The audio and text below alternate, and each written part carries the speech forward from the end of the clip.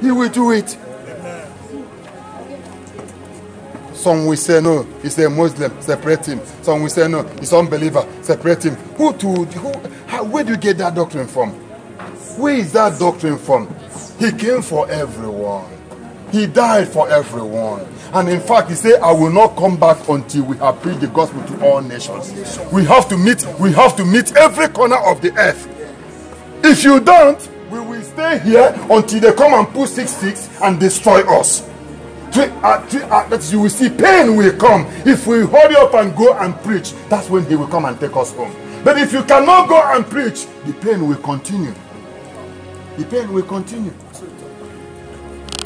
Please, my brothers, I'm begging you now, hear me well. For those that will serve Jesus Christ, I don't need those that will be born again. You are all doing born again, so you don't know what is born again. I'm looking for those that will say, I will die with this. That say, I consecrate myself as a what? A slave to Jesus. That's all I'm looking for. Those that will say, I am a slave to Jesus.